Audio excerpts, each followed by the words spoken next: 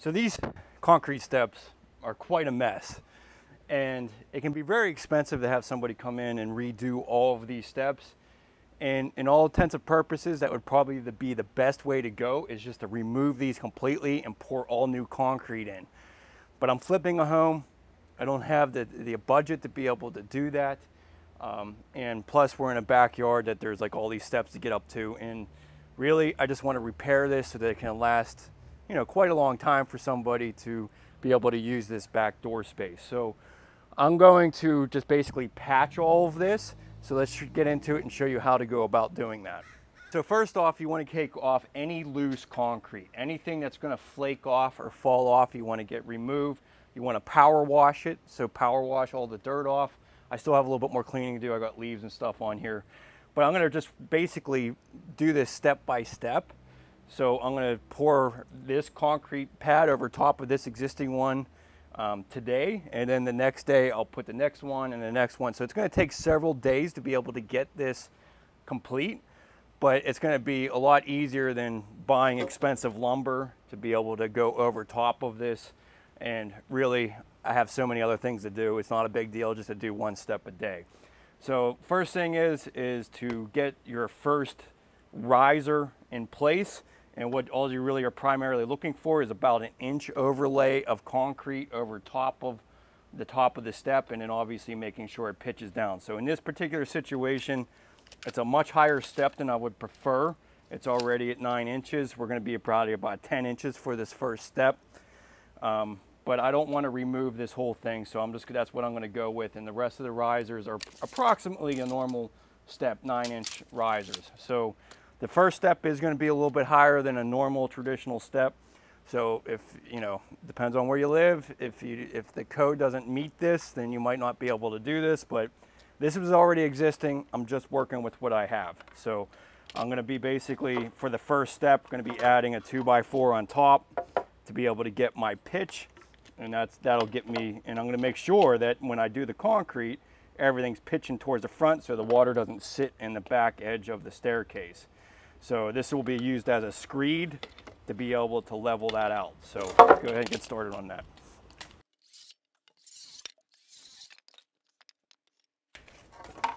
So I am going to make this step wider. So I'm going to give myself a good 2 inches for the face of this, and then around the side as well. So I'm basically expanding the entire footprint of each step all the way up. If you could get a couple inches, that'd be great, but the topping of this, just because I'm already so high, I'm only gonna have about 1 inch of concrete on top, which will work fine.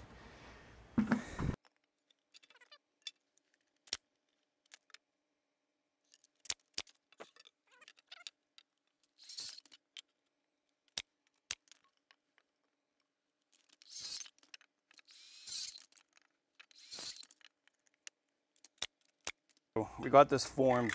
Now we'll take this off, clean things up, and prepare it for the concrete. So the first thing I want to do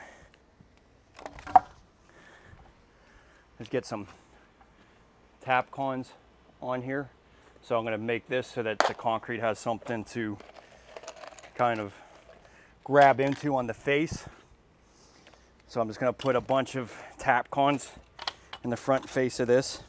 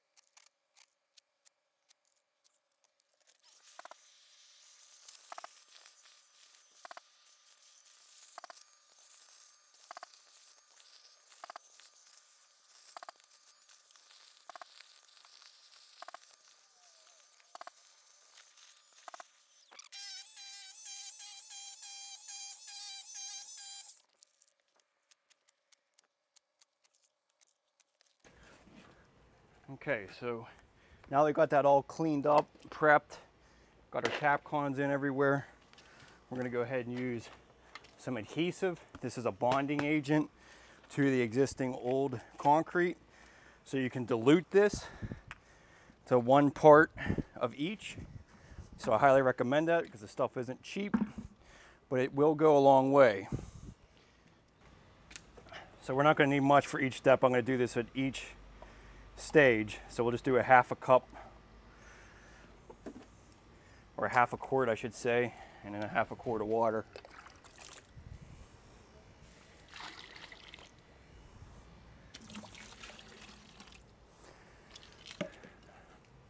And you want to just mix that up. So this bonding agent is what's going to really help bond the new concrete to it. So you just basically brush it in.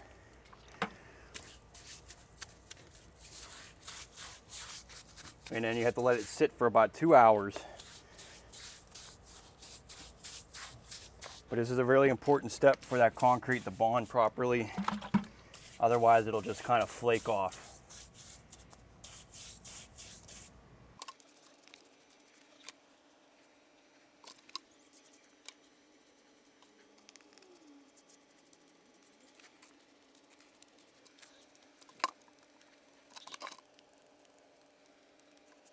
Got the bonding agent on there. So now we'll just get this into place. And we're going to anchor some blocks in here just to hold this to place.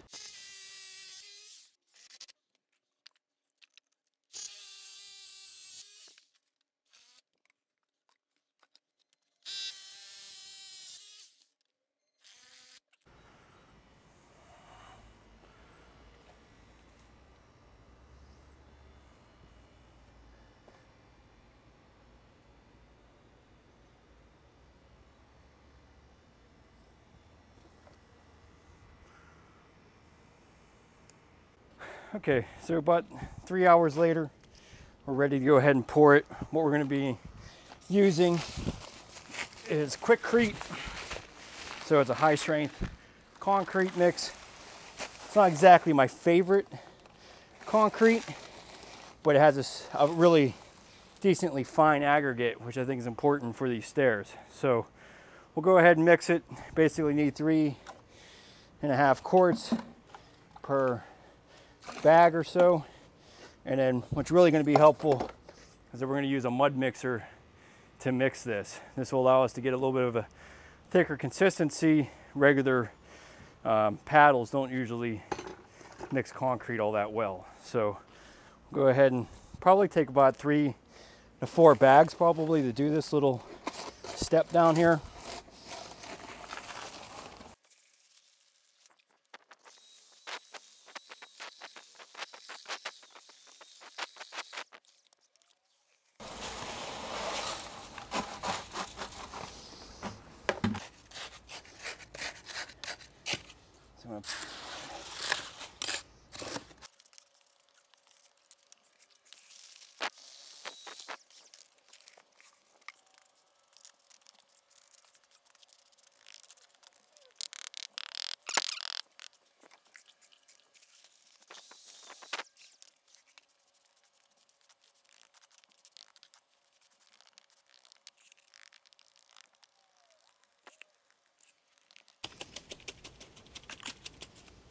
Okay, so you do want to make sure that you're kind of pitching down, which I have no problem there. So this stuff doesn't have a lot of cream to it, like a lot of the other concrete mixes have. So you kind of just have to jiggle it around a little bit to get the cream to come to the top. But we're going to let this sit for about an hour and then finish the concrete.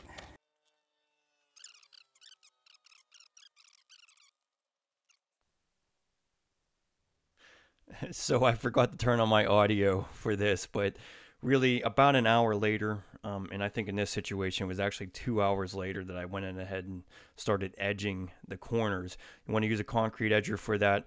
Now pay attention to your conditions. If you have a lot of sunlight, that's hitting the concrete pad, it's going to be a lot sooner for you to get on this and actually edge it. You know, sunlight definitely likes to zap the moisture out of the concrete, so pay attention to it. But in this situation, it was pretty humid out, and I was able to, I mean, really it was almost 2 hours later by the time I was edging it. Now, the concrete was a fairly wet mix, so that's going to prolong the time period to do it. But Quikrete, you know, it really isn't the best for finishing. You know, it's really best to just go with a broom finish if you're going to use Quikrete like this. But the main reason I went with this again is because it had the fine aggregate and can go over top of concrete steps like this very easily.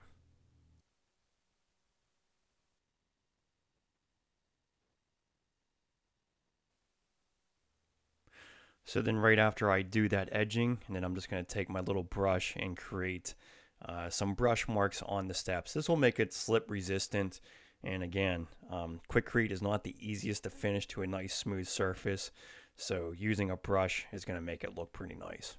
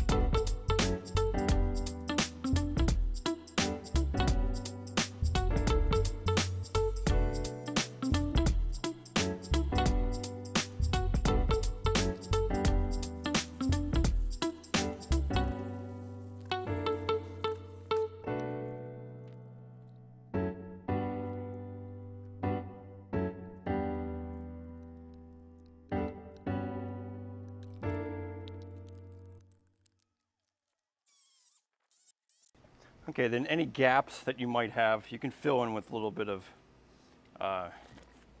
spray foam to fill in that gap. Just to keep that mortar from seeping from the edges. And then I did end up lowering this size here. On a normal circumstance, I would not recommend that. Keep them all the same.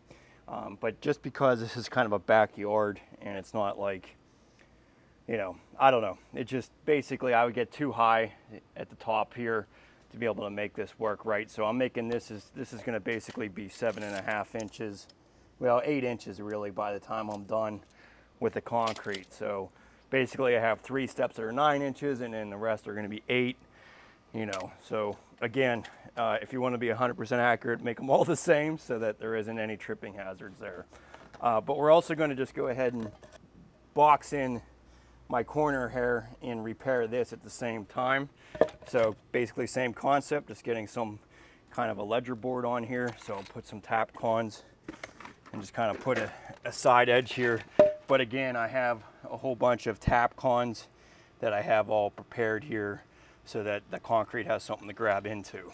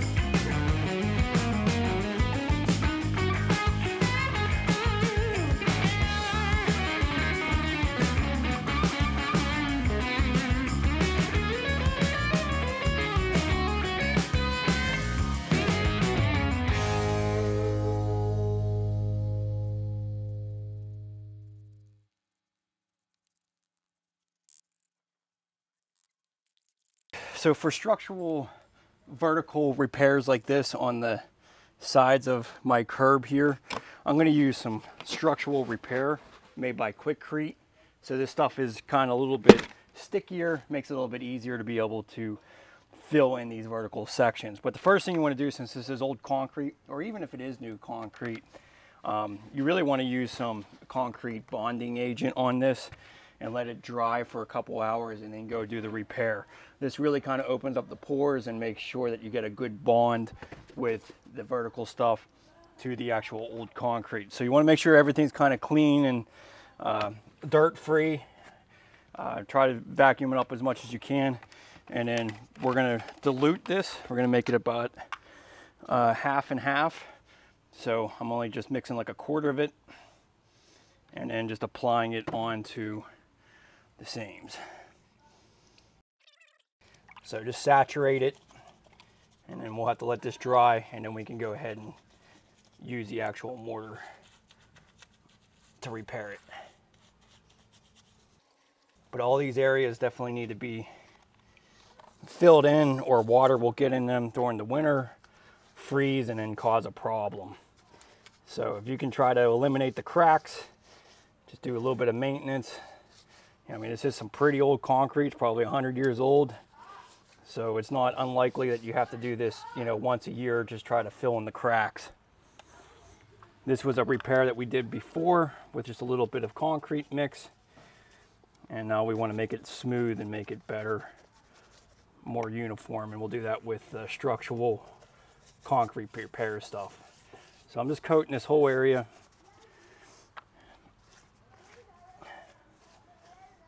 And I'm not too concerned about it getting on the existing concrete. It's not really that big of a deal.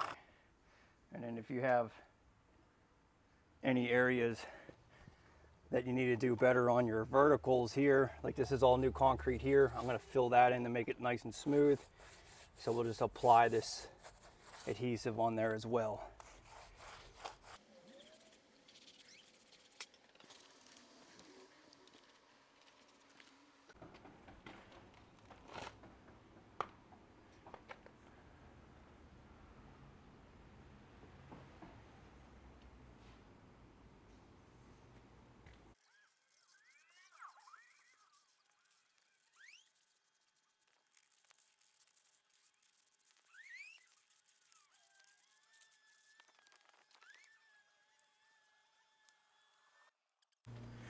Okay, so you just want to mix this to a nice thick paste consistency.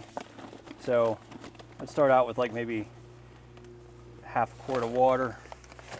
You don't need to mix this all at once. I'm going to use a mixing paddle.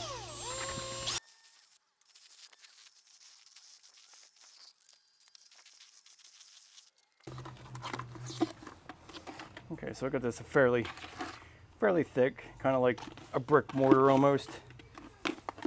I just want something that's not going to run out of the joints. So let's go ahead and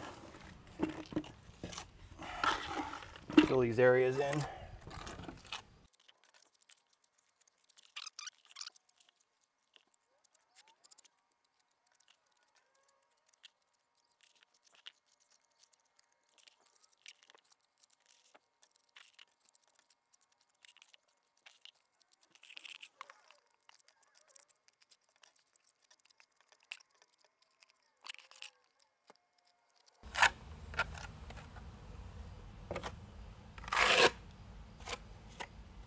Okay, so we'll let that set up for a little bit, and then we'll just take a damp sponge and just kind of smooth this out so it kind of looks a little bit better. And then once we get that top form off, we'll do a final patch on some of these sides. So yeah, this stuff is definitely a lot nicer than just regular mortar, because it just has a more thick consistency to it. But most important thing is just trying to fill in those cracks, eliminate water from getting in there and then freezing and then cracking even more.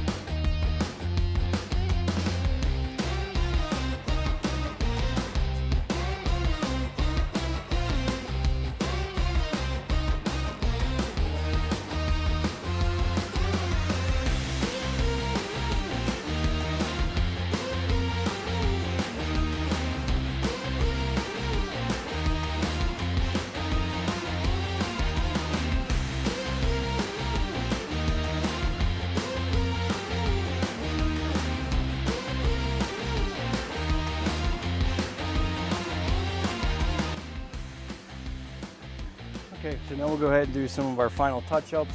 Again, we're going to be using the structural repair type of mortar. This is a little bit more sticky, allows you to do the vertical surfaces pretty easily. So I'm going to mix up just enough that I need And you just basically want to eye up your mixture, try to make it, you know, kind of like a fairly thick consistency.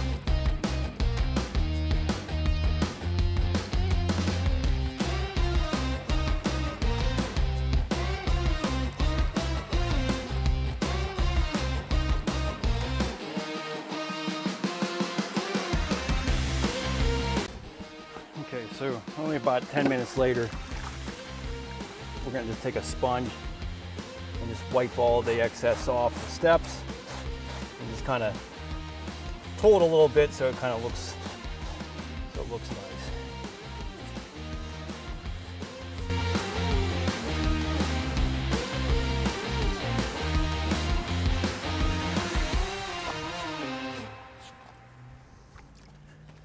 Okay, so that takes care of these steps. Now I could have been a lot more precise with my work here, and I could continue to go over it with more of that structural mortar to make this look really 100%. But I really found that this is probably the easiest way to go about doing a whole bunch of different steps without having to spend all the money to form it and have to order concrete. It becomes really stressful when you're doing this all at once. But for this is going to be great for the new homeowner, and it's going to last years to come. So thanks so much for watching my videos. I know this is a little bit outside of my bathroom remodeling type, but this is a house that I'm flipping. I just figured I'd share everything that I'm going, what I'm doing, because this is really where I started bathroom remodeling. I was doing a whole bunch of different home renovation projects. I definitely recommend that for yourself if you ever plan on doing a bathroom. Make sure that you're doing other home improvement projects first. Get your skills and mechanical abilities intact before you tackle on something like a bathroom remodel. But hey, check out my courses down below on bathroom remodeling. I step you through step by step on how to go about remodeling a bathroom. So, all right, I'll see you in the next video. Thanks.